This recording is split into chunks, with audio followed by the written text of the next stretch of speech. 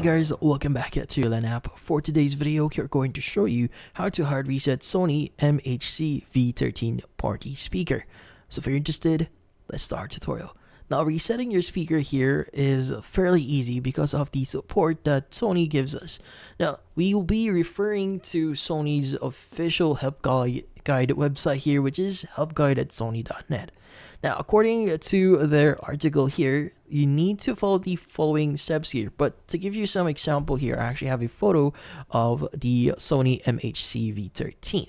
So, to hard reset your Sony MHC-V13 party speaker, what you need to do is you need to first unplug the AC power cord from the speaker.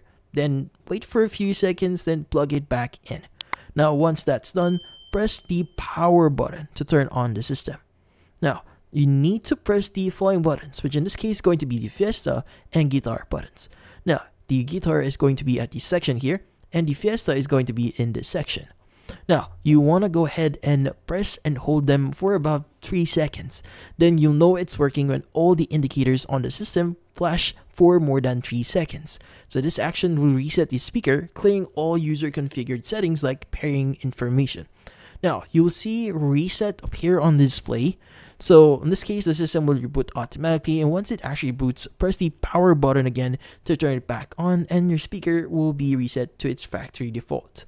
And in this case, that's about it.